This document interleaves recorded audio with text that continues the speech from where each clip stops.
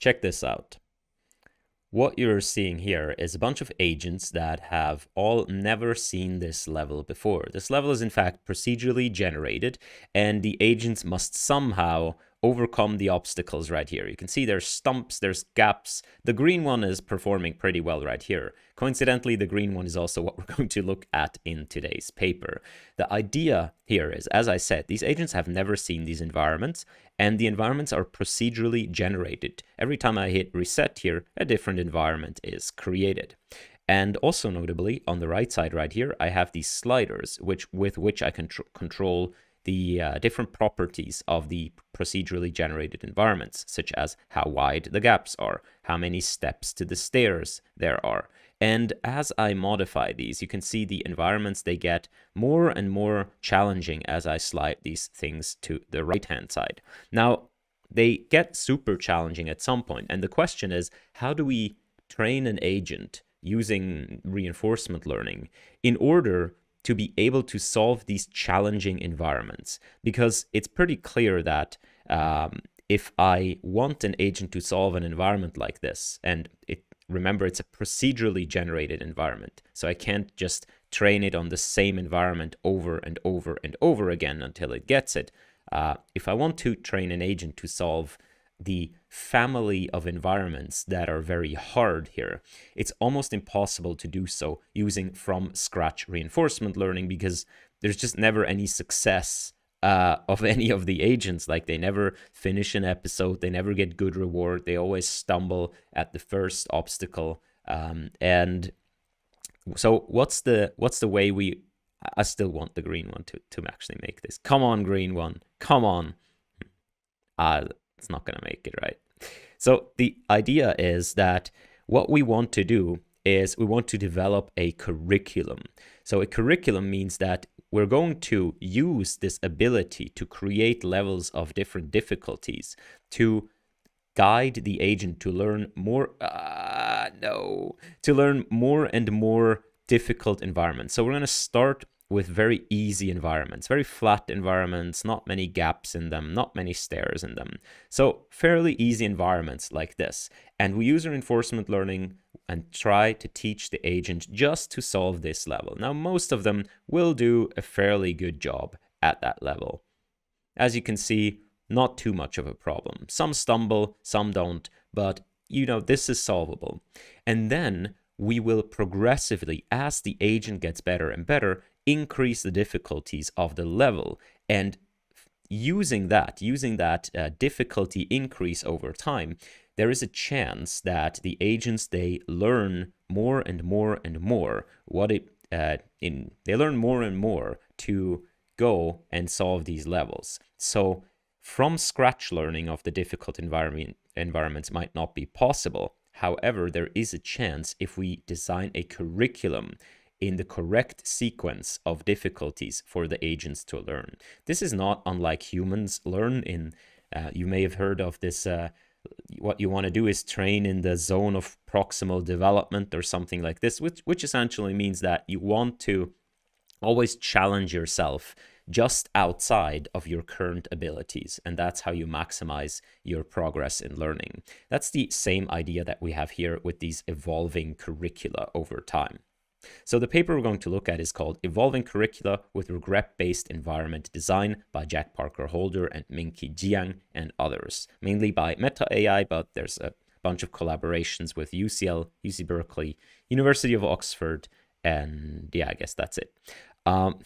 So this paper combines the recent developments in regret-based algorithms that go about making a curriculum, and evolution, which is another way that people go about this. So the paper proposes to train a single agent, not a family of agents, a single agent that is generally capable of solving all kinds of difficulties and levels, and to do that via an automated curriculum that is given by a teacher algorithm. The teacher algorithm itself is not learned. The teacher algorithm is actually defined by this schematic right here, and all of this is regret based, which makes it independent of kind of domain specific heuristics. So the goal of this algorithm right here is to have a general algorithm to design these curricula without being reliant on essentially creating a new heuristics for all of the different tasks it needs to solve. So we're going to look at it. Here's a brief overview over the algorithm itself. How does it do it? How does it get an agent to learn step by step? And the most difficult question is, how fast do you increase with the difficulties of your levels? Because if you increase not fast enough, you're essentially stuck in learning. If you increase the difficulty too fast, you have the same problem again, in that the agent will not be capable of keeping up. So what you want to do is you want to have some sort of a level generator. And that is what we just saw before in this on web demo. By the way, you can go try out this web demo for yourself at accelagent.github.io. I'll link it in the description to this video. But you want to have some sort of a level generator, which is essentially the thing that I have here on the right. I want to have the ability to create different levels. This doesn't need to be parameterized like it is here. For example, in this maze world that they portray right here, all I have is an empty room, and then I have the ability to place blocks in it. So every pixel can either be a wall or not a wall.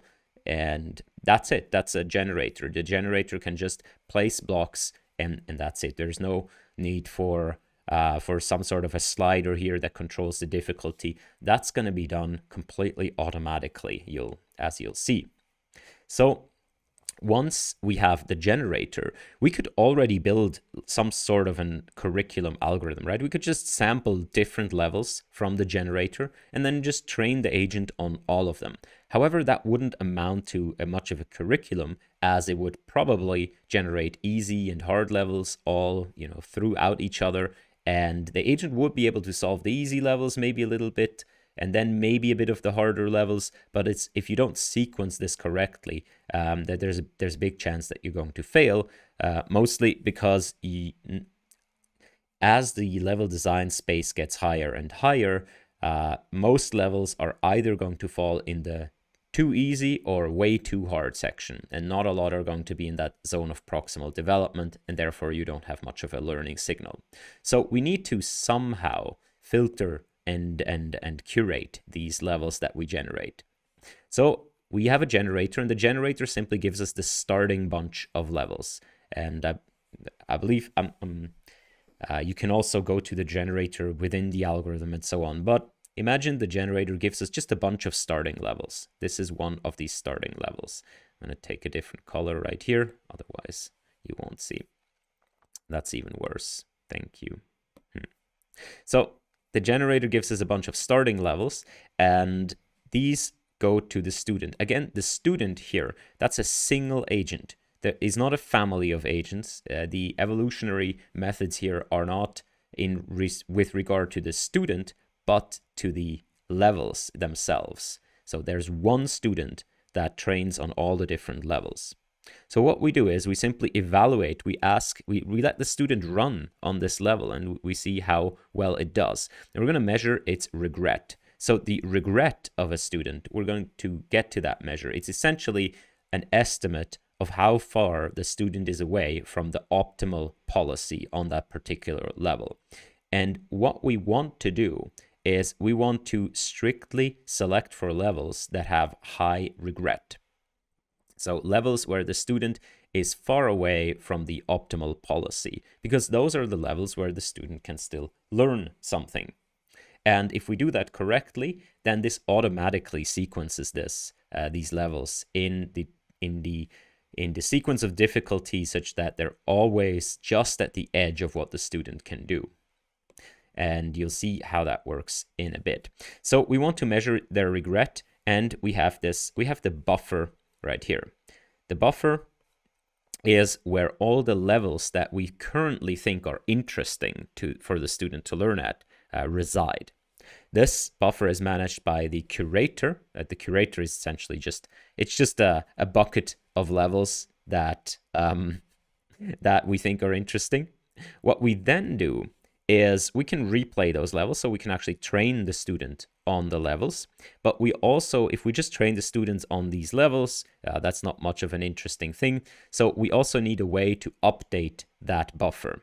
And the way we update the buffer is we select some of the levels for editing. So some of the levels we think, okay, these are good levels, but could we make them like just a bit more difficult because the student can solve them now? So what's a way to make them more difficult? Then we send them through an editor. And the editor, again, this can be pretty much anything. So in our example up here, the editor could simply either place another block right here or remove a block. What is important is that different from the generator just generates a new thing, while the editor modifies the existing things. And the assumption is that if I modify something that has a difficulty x, right, then if I modify it to x hat, then the difficulty of x hat will not be too much different. So what I'm going to do is I'm at, let's say here is the student's starting point, and the student increases its ability round by round. So maybe this is the zone that the student can solve right now. And I select a level that is here, so the student can just about solve it. And then I modify that with the editor a little bit, and I maybe produce different offspring, like here, here, here, and here. So what I want to do is I want to select for the offspring, and that's where the evolutionary method comes in. I want to select for the offspring that will make progress for the student, so that the student just can't solve right now, and add that to the buffer of things where I do reinforcement learning on. So with the editor, I create a bunch of different offspring for this level, as we see right here. And I evaluate the student on them. I measure the student's regret. And if the regret is high, I put that back into the buffer. So in this way, I always keep the buffer filled with levels that the student just can't, like it's just at the zone of where the student can solve them. So if I now add the blue circled levels, obviously the next, I'm going to increase my ability to out here a little bit in this direction, right? And then maybe here is another level that I modify with these two, and that increases the student's ability to here. And then from these levels, I will again create offspring, maybe to here and here. Again, I will filter out the ones that become easier. And so as you can see, the student's abilities, they will continually increase, guided by this metric of this regret. So that's the entire algorithm, essentially. You'll have one student that is generally capable, and the buffer right here will always contain levels that the student just can't or just about can solve by measure of these regret and continuously editing. Obviously, this doesn't work everywhere. Like there's a lot of preconditions for this to work. For example, you need to be able to have this level generator and level editor. You need to be able to create levels of various difficulties, not out of the box, but it should be possible in principle. There should be the possibility of creating a curriculum in the first place, which is not possible for all the tasks, especially with the condition that if I modify the problem a little bit, like this thing right here, if I modify the problem a little bit, then the difficulty should only be modified by a little bit. Like that is not a given for many tasks. However, if this is all given, then it becomes suddenly possible. And of course, we run into all the problems of having a single student, like there's catastrophic forgetting and so on, but we don't worry about this right here. As you might have seen previously, that the ACCEL agent right here, this the green agent, no matter kind of what the terrain is, its strategy is always sort of the same. So its strategy is always to kind of hold one leg out and bounce on the hind leg. And okay, that might not have been. So it will always, it's not going to make that. It will always bounce on the hind leg. Actually, most of them will do it. Bounce on the hind leg and kind of wiggle the front leg. And that's how it bridges gaps and stairs and ladders and so on. Okay, most of them do that. But you'll see that this is a problem of, I think, having a single agent solve these things. if you want a single agent to solve all the environments, that means that implicitly kind of one strategy or one set of strategies must be enough to solve all the environments, which is also not a given for much of the world of reinforcement learning. However, this can all be fixed. So this was the overview. Now let's dive into a little bit more into the algorithm itself. Again, we have not yet, there's still a crucial element, and that is this regret that we haven't talked about yet. But the algorithm in code looks like this.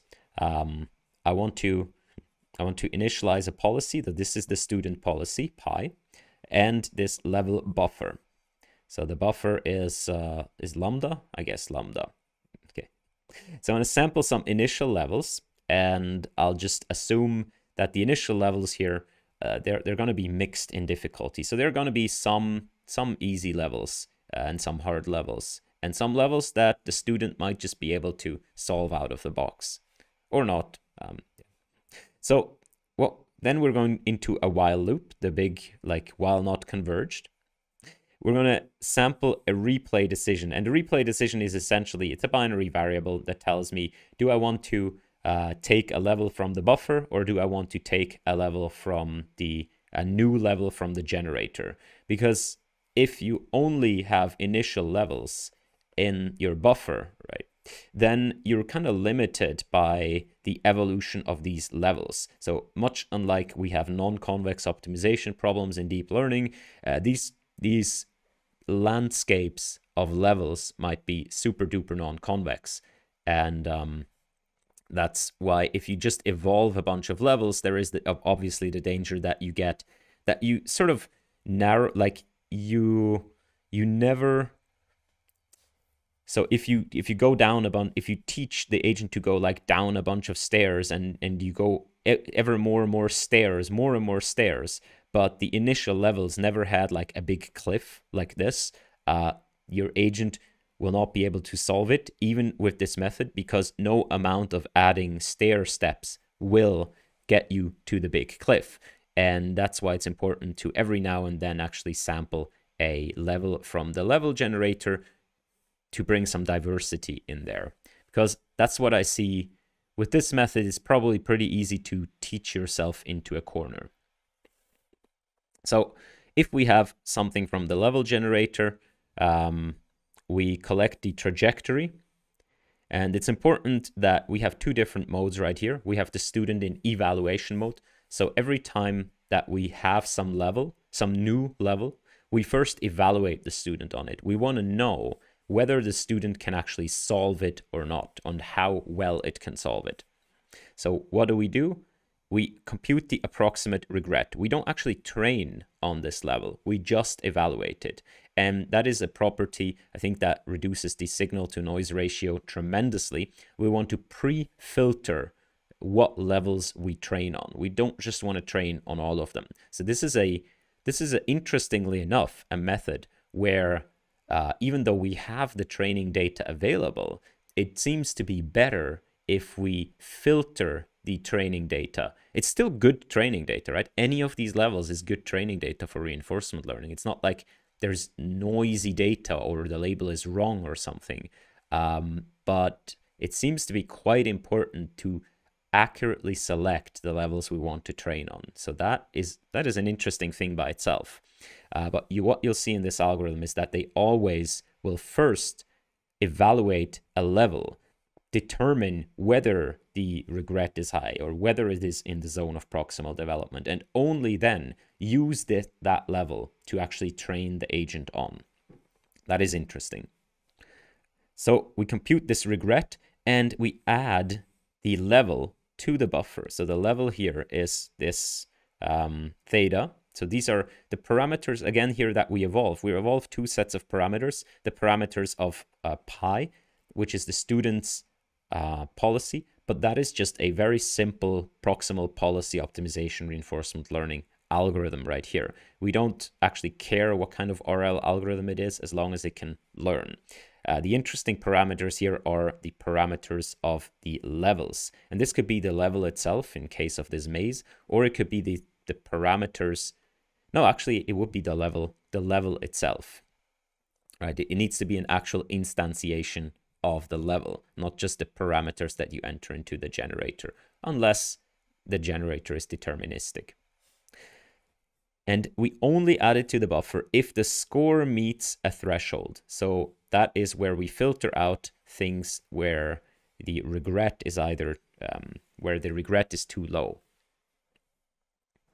So only if it is a hard level for the student to solve, we put it into the buffer. And we'll get to how we actually filter out the levels that are too hard in a second. So that's just if we decide we need a new level. If we decide actually that we want to go into the buffer, we're going to sample a level that we've previously added into the buffer. And remember, we've determined that all of these are in the zone of proximal development. We train, we collect the policy, and we actually train. So this is where we train. We train on a level that we sampled from the buffer in the first place. It's the only time we train the agent at all. And then we are not done with this level yet. What we do is we take the same level that we just sampled and we actually edit it. So here, edit to produce theta prime. And the editing can be, as I said, anything as long as you can reasonably assume that any edit will not distort the difficulty too much, right? So it needs to distort the difficulty somewhat, but not too much. Again, we collect the trajectory. We do not train it. We simply run the student on the new levels, exact same way we did before. We compute the regret and we add it to the buffer if the score meets a threshold. Optionally update the editor using the score. So that can be, the editor itself could be some sort of dynamic algorithm or not. So that is the algorithm in a nutshell. It's pretty simple. There is a buffer. I train on levels inside the buffer and only on levels that are inside the buffer. How do levels get into the buffer? Two ways. They can be sampled either from the level generator or they can be edited from levels that are already in the buffer. However, both of them will only get into the buffer if we evaluate the agent on them first, compute its regret, and if the regret is higher than some threshold. That's how we curate the buffer. And that's it. That's the entire algorithm. So they have a bunch of experiments right here, and it's probably better to go back to the website to look at the experiments. So, oh no, we need to look at what the regret is, obviously. So regret is just the way it's formulated right here. The regret is the difference between the expected rewards of two policy. So if I have this here is regret. So the regret of theta, and now you know theta is a level, right? So the regret specific to a level would be, and here is policy 1 and policy 2. Now, in this case, it's the current policy and the optimal policy, but you can see down here, the regret can be defined over any two arbitrary policies. It is simply the difference in the values of the two policies. And what's the value? The value is the expected future reward. And if I pose it like this, it's probably just the expected reward. So the formulation right here, where I plug in the optimal policy, would simply be, what I have some sort of level, right? And I have my current agent right here, and the agent expects to get some sort of reward, like maybe it gets onto here and then it crashes. So that's a reward of, I don't know, 50. And the optimal policy, if the level is solvable at all, could actually go to the end and solve it and get a reward of 100. So my regret in this case would be 50. And that is a good measure of how difficult a level is, or let's say how much you can still learn from that level. Because if a level is too difficult, and that's the catch, If a level is too difficult, then not even the optimal policy will be able to achieve much in that level. And therefore, why are you, like, what point is it to go to that level and actually solve it? Or if there is any stochasticity, if a level needs a lot of luck, right, then as well, the expected reward, the expected future reward of the optimal policy will also be not super high. So by selecting things that have high regret, meaning that have a high difference between the optimal policy and the current policy, we select for levels where the current student can still learn a lot of things. So there's still headroom to learn. Now, the optimal policy is obviously hard to compute because if we had it, we wouldn't have to solve the problem. So that there is an approximation we need to do because we don't have access to the optimal policy. And the approximation is this thing right here, which is called the positive value loss. This is from previous work. By the way, this work is essentially a combination of two previous works. This PLR, I don't remember exactly right now what it stands for, but what PLR does is it also uses this regret objective, but it simply applies it to randomly generated levels. So it randomly generates and it just curates that those randomly generated levels. And the other thing that it borrows from is evolutionary methods, which evolutionary methods always maintain a population, and they do this sort of editing the population and then evaluating their fitness. However, most of the evolutionary methods, they have very hand-tailored things of what it means to be fit. So the fitness function could be quite specific to a given environment. And remember, we're not evolving the agents here, of which fitness would obviously just be like how well can you solve a level. We're evolving the levels themselves. So the idea of this paper right here is to simply use the regret and as a fitness function, and then curate the levels according to the regret. So it brings in evolution into the PLR algorithm, with regret being the fitness. That's, I guess, formulated in two different ways. So the positive value loss, let's unpack that real quick. It stems from this thing right here, delta K. Delta K is the TD error at time step T. So if I'm in a level and I'm at some time, these are the time steps and the observations that I make through the time steps, the TD error is I can compute after I've completed the episode. So at each step, I've gotten some sort of reward. Maybe my reward here is R1, my reward here is R2, R3, R4, and so on. So in temporal difference learning, what I do is I always, at each point in time, let's say I'm here, I want to estimate my future reward that I'm going to make. And that would be my value function, right? So my value function tells me what the future reward will hold. Now I can estimate the reward 1 step into the future, or 2 steps into the future, or 3 steps, and so on. My temporal difference error is simply, and if it's written like this, I think that's, I'm not entirely sure if that's like a TD lambda or a TD1 error, but in general, what I can do is I can just predict all of my future rewards, and the difference between what I predict my future rewards to be and what they actually are, which I know after I've completed the episode, that's my TD error. That's my temporal difference error.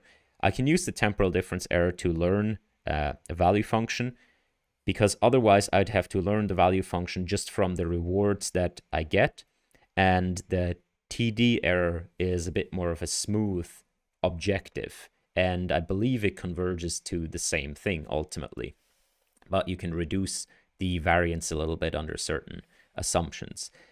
The TD error that we're interested in right here, it doesn't matter if the agent uses it to learn or not. but the agent simply predicts the future rewards along the way as it solves the level. After the level is completed, we compare that to the actual rewards that it got. We calculate the difference of that, and that becomes the TD error. And then we sum up the TD error across, from each time step. I can calculate a TD error, right? So I can do that from each time step. If I'm at time step T, I can look ahead. Okay, yeah, I can look ahead from each time step until the end, and possibly the TD error could be looking from either from or to that particular time step. That is not exactly specified. I would have to go and read this paper, possibly, or the PLR paper. It's not super important. We can add that up. Here are some discount factors that we use for that, but you can disregard these for now. Essentially, it simply means, okay, from time step T on, you know, how wrong am I about the future? And what we're going to do is we're going to apply a ReLU to that. So essentially, we're going to cap it at 0, which means that I'm only going to be interested in wherever I under or overestimate. Now let's think about this. Wherever I overestimate. So the TD error, as far as I know, is the value minus the reward. Correct me if that's a different way around, but it's what I estimate minus what it truly is. Now, if this is high, it means that I completely overestimated my ability to achieve reward in this level. And that could be, you know, a good level to train on. If I underestimated my ability to achieve reward, then I'm going to guess that that level might be easier than I had anticipated. So, but if I overestimated, that level might be harder than I anticipated, and that's exactly the levels that I want to train at. So I'm going to cap that at 0. I'm going to sum that up across all the time steps, and if this number is very high, it means that throughout the level, I consistently overestimated my ability to make progress in this level to get reward, and therefore that level should go into the buffer. So this is the approximation to regret that we're going to use right here. And now you have the entire algorithm. Okay, generate levels, give them to the student, evaluate them, evaluate this measure. Does the student under or overestimate its ability? If it overestimates its ability, put it into the buffer, then take stuff from the buffer, train the student on it, give it to the editor, modify it, and evaluate the student again on it. If the student overestimates its ability on the edited levels, put them back into the buffer and train on them. That's it. You can also see a little bit why this doesn't necessarily suggest levels that are way too hard, because if you had a level that was way too hard, the student might even correctly estimate that it's not going to make a lot of progress there, because it's pretty easy to recognize that you're not going to make a lot of progress if the level is super duper hard, right? So the levels that this is going to select, again, is exactly the levels where the student thinks it should do well, but it doesn't really do well. So let's look a bit into the experiments. The experiments, as I said, are best probably viewed on this website because they're a bit interactive. So what they first do is they come up with these lava grid levels, and has the website crashed again? So the lava, oh no, these are the lava grid levels.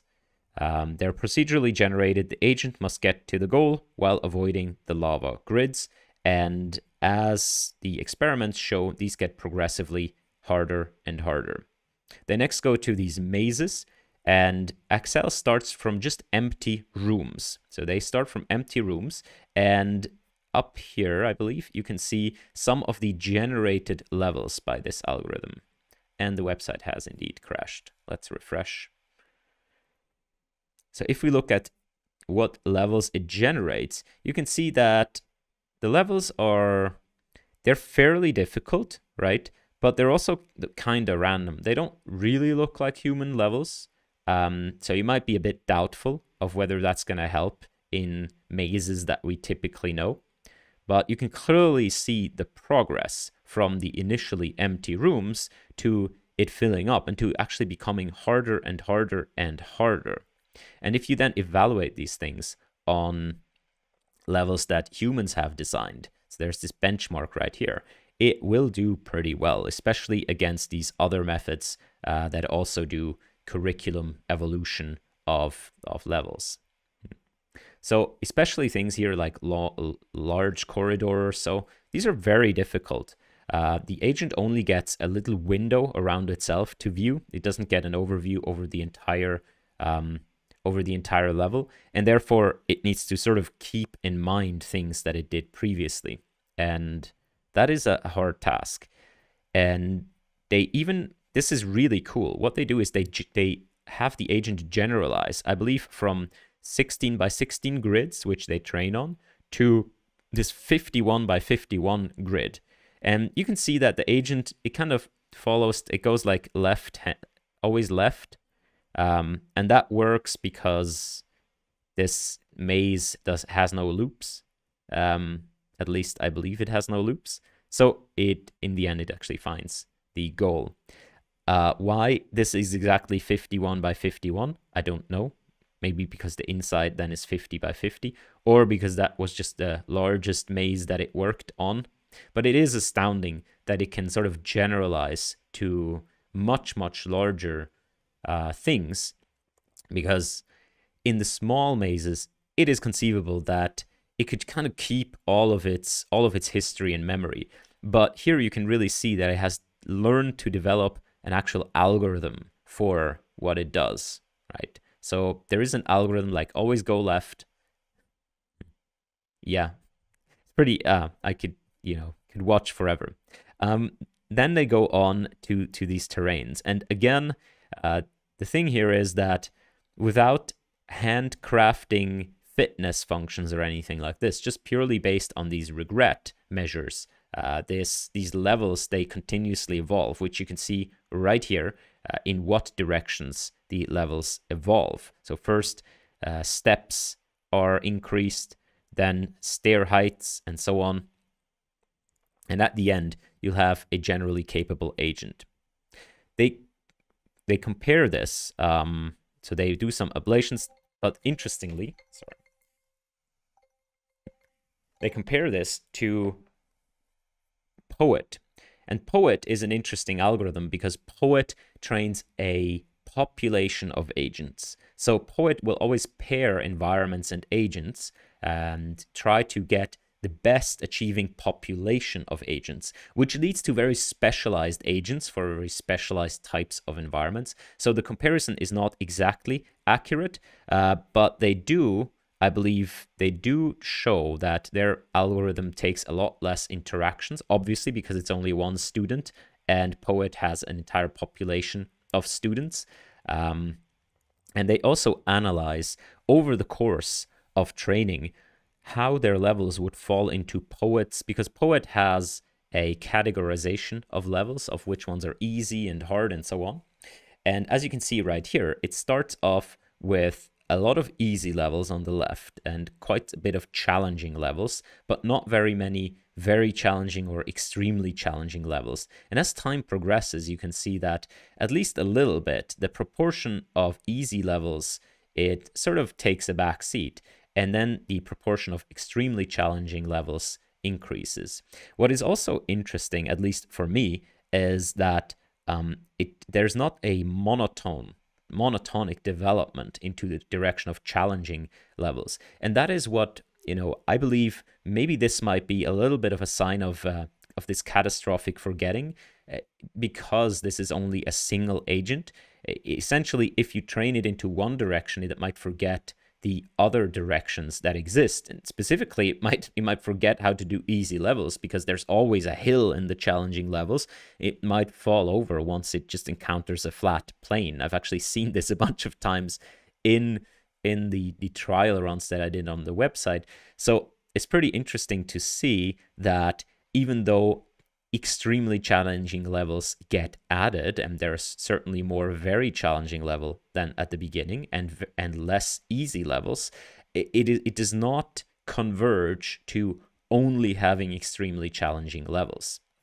So that is also interesting. Here you can see a little bit of a comparison. Notably, the top row, a POET, is a population-based algorithm, as you can see here, which is what makes it different here and not super duper comparable. Then the other ones are, so the PLR, as you can see, it also uses the minimax regret strategy to curate levels. However, there is no, it simply relies on random sampling from the generator, whereas ACCEL uses the random sampling plus evolution, which essentially means that it pairs the PLR algorithm with the POET algorithm. And that appears to work quite well. So that is all that I wanted to say on this work. There's a lot more to say, but I hope that is being clarified in the interview with the authors.